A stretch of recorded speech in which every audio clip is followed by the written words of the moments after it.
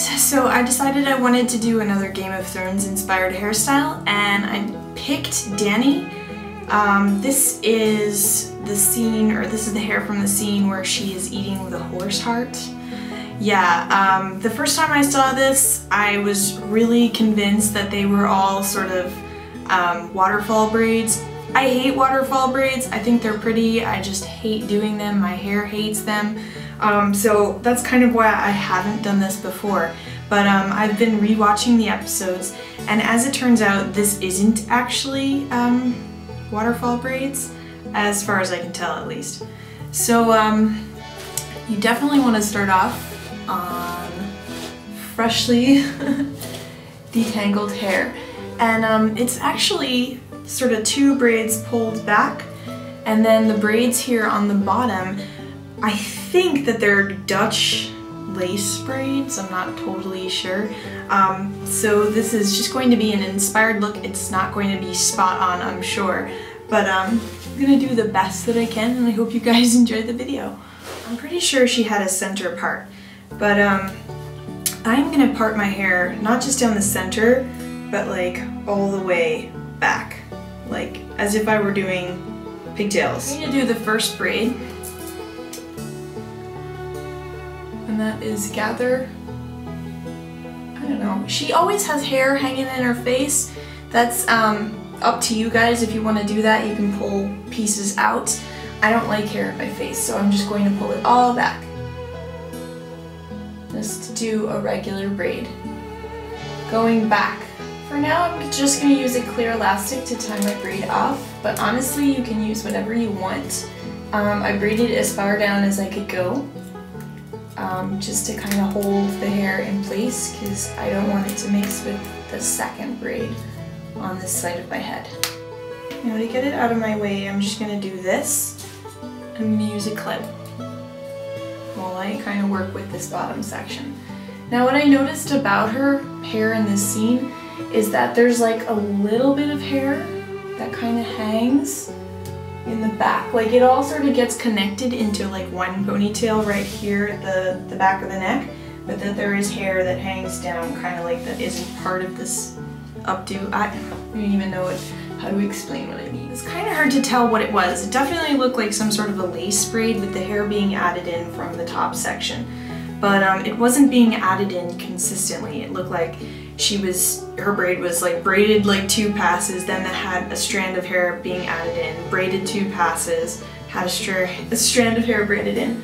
My hair's kind of thin. I don't have stylists, so I'm probably just gonna settle for doing a lace braid with hair being added in from the top strand, like from the top. That's a pretty big chunk. Going to add hair from the top into the top strand.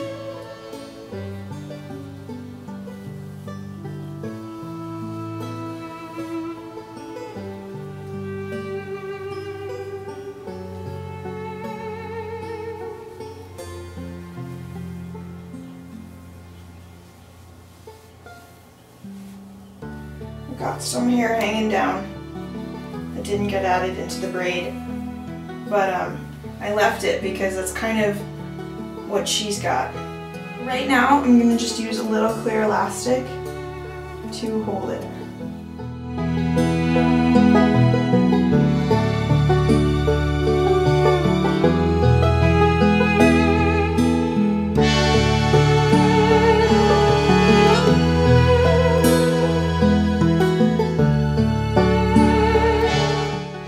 Got so far, 2 braids in the front, kind of the braids in the back with like hair that's not been added in. To mention this, I noticed that in the scene she had like black hair ties, and I've got black scrunchies, so I'm gonna try and wear them the same way that she had hers in.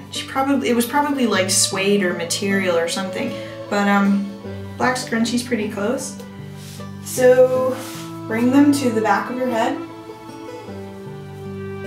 in the center, if you can, and just unbraid them.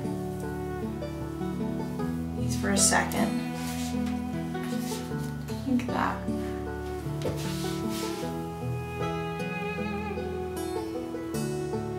This piece, this loose piece, was kind of pulled taut between these two pieces, and then they were tied on top of it. So I'm just going to do this to kind of hold it all in place for a minute. Well, that makes sense.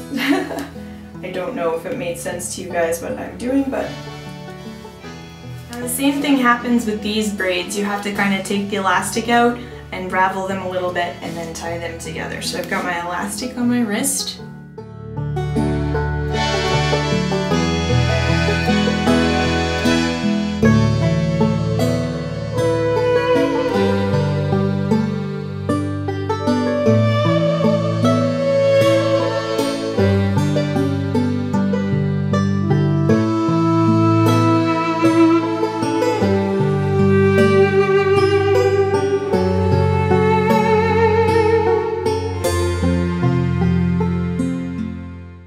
This little piece here to kind of go to be intersected.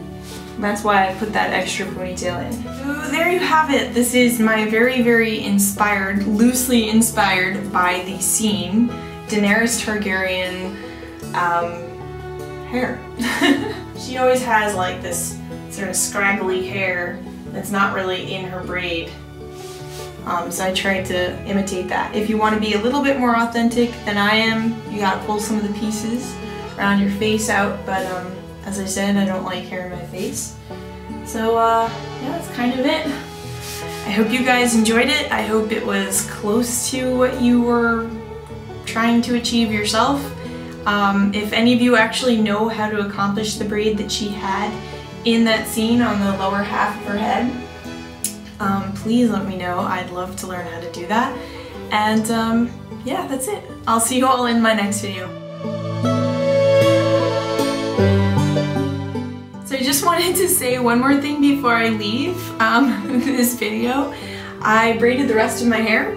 That was all hanging down loose because it is freezing outside today in New York. And yesterday I zipped my own hair up in my coat. It was excruciating. I had to literally pull strand by strand of my hair out. So I'm about to go pick up my daughter and I realized that half my hair is down and I don't want that to happen again, so I did a braid. And look, it actually is really kind of cool. I just used all of the hair that was hanging down plus the ponytail. I divided it in three, made a braid. I kind of like how the elastic is part of the braid.